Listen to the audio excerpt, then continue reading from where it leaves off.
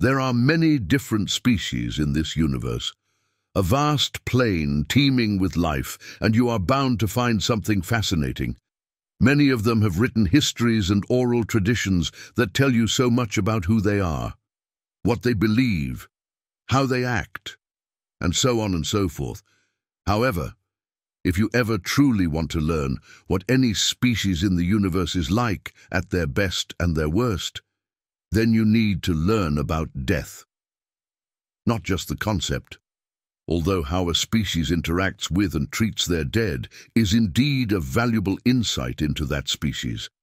It is how they interact with their incarnation of death that is far more illuminating. Every species in the universe has a different incarnation of death, mostly unique to them. Some are monsters who slay all beings with reckless abandon. Others are but a shadow watching and waiting for your inevitable end. A few are ferrymen who take the souls of the dead into their realm. Most of these incarnations range from indifferent to malicious. Well, all of them minus one. Actually, only one does not fall in line with the rest. That one is, perhaps unsurprisingly, the incarnation of death that came with the humans. Just as humans are so unique and strange amongst the grand majority of the galaxy, so too is their death unique and strange amongst other incarnations. The interactions and differences between humanity's incarnation of death and the incarnations of other species are mirrored in many ways to the humans and their own relationships to other species. Humans are well known amongst the galaxies, a species that is simultaneously capable of inordinate kindness and horrific atrocities.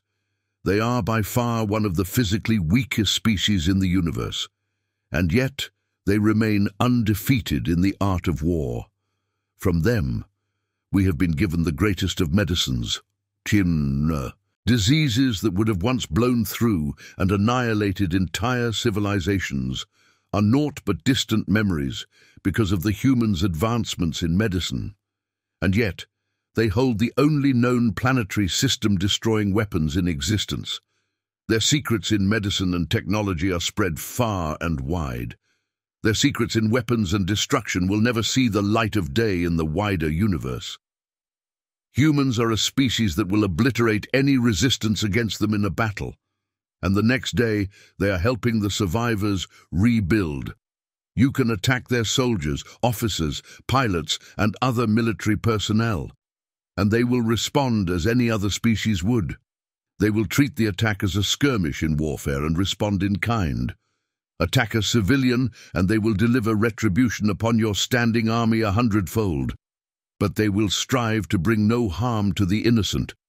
Their grand design for the universe is a prosperous and peaceful intergalactic community that strives to build itself to be better than what came before.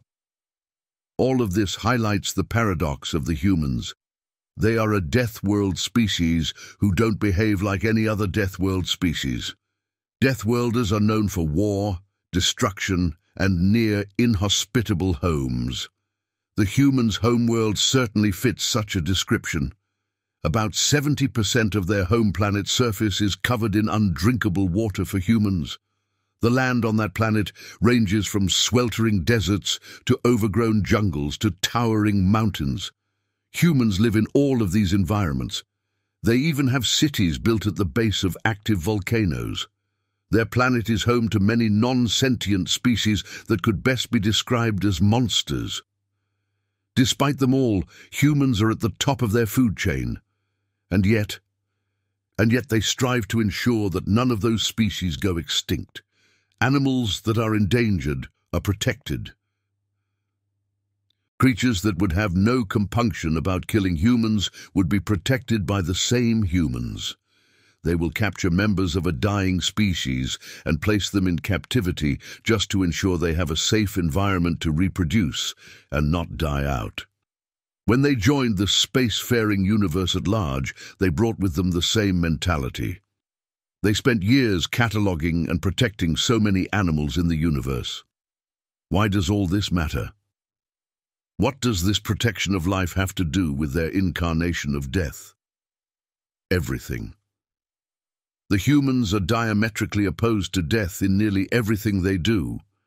They deny death his rightful due for as long as they possibly can.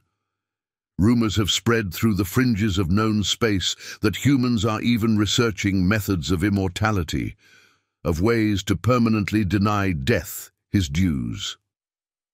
If it were any other species, their incarnation of death would have had a field day. They would be little more than grass being cut down before a blade, obliterated before they knew what had happened, if it were any other species. Not humans. Their death is different, kind, inordinately so, unnaturally so. Their death protects them, even from other deaths. The humans have even granted their death a name, Mitis, a name which I am told roughly translates to gentle death. Humans generally refer to him as Mors. Most incarnations of death appear as a terrifying spectre, a being depicted as a demon of the species garbed in darkness and evil. Mors shows himself as a recently dead human. Decay has yet to set into his skin, though there is no color or life left in his eyes. He can appear as one of the long dead, and he often does when in the presence of non-human entities. Though his form is simply that of a human skeleton garbed in a black cloak, usually he can be seen amongst the humans as a comforter, simply being with the recently departed, guiding them to the great beyond. He is gentle in his approach and kind in his temperament. He has even been known to offer some comfort to the dying before they go with him. And yet, much like the humans for whom he ferries, Mors is capable of great destruction. The Argoxlian's incarnation of death learned this firsthand. A number of humans and the Argoxlian ambassador bore witness to that event. That incarnation attempted to slay a squadron of human relief workers after the last Galactic war. Its efforts were halted by Mors. The ambassador has never gone into the details about what she saw. She says Mors asked her not to. She only ever described things as a difference in power.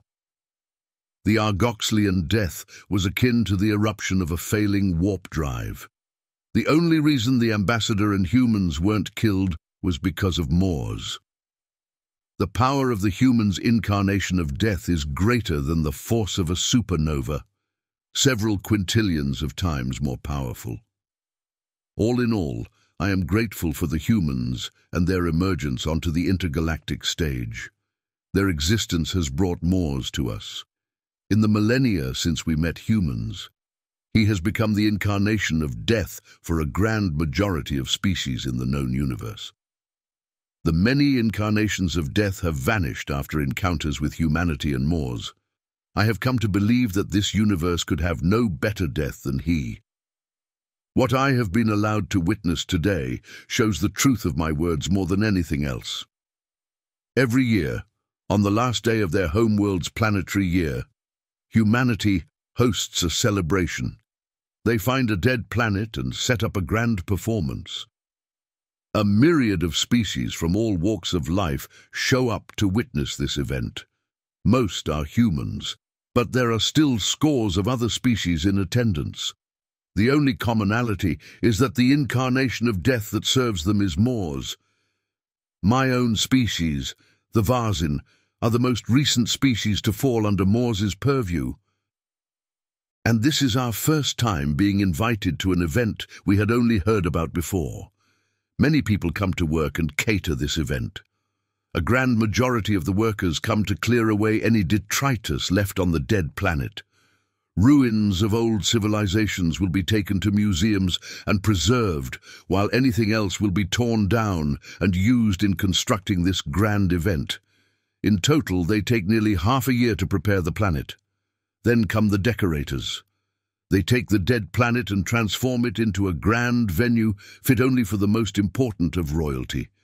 Vines, thorns, flowers, streamers, gravestones, pyres, you name it.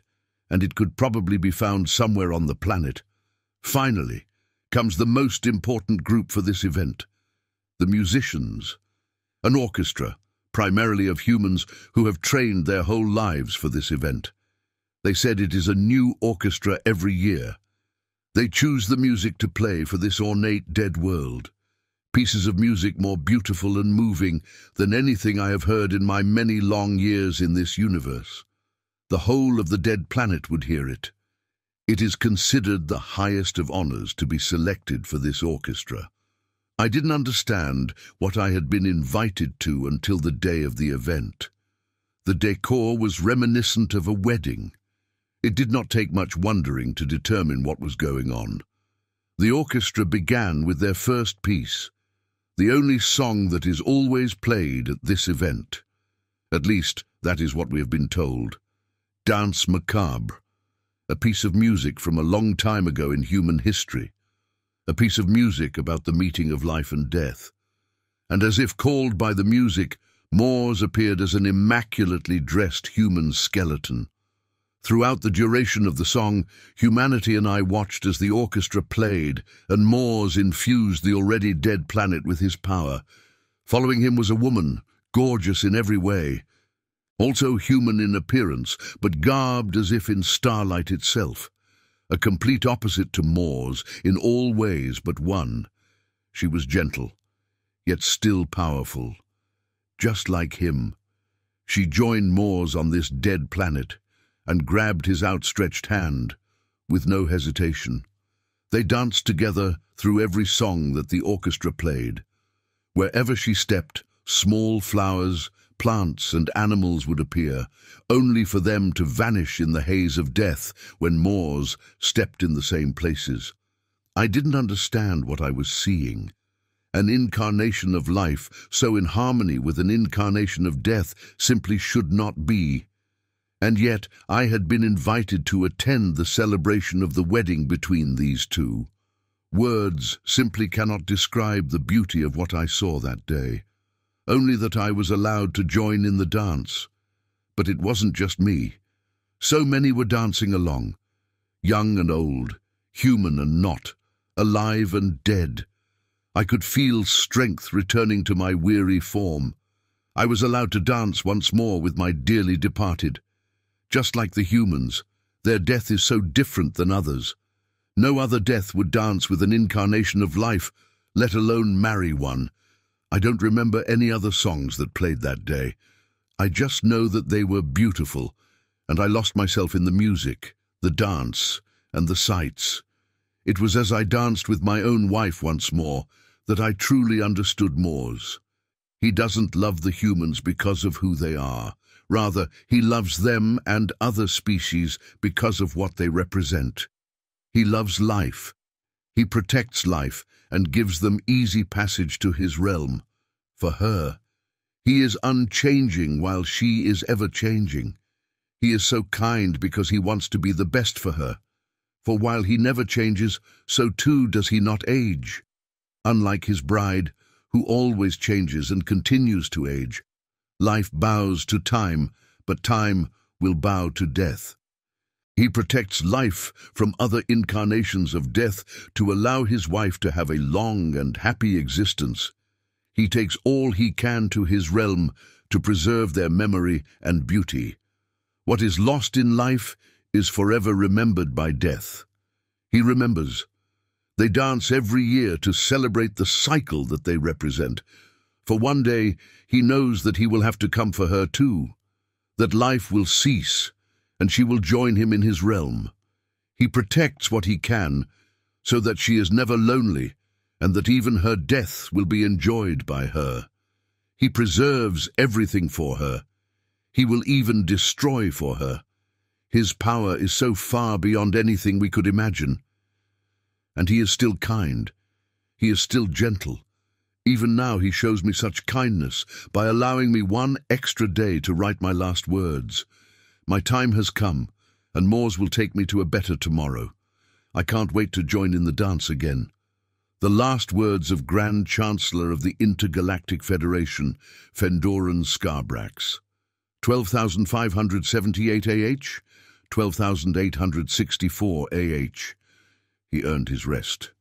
May he be at peace.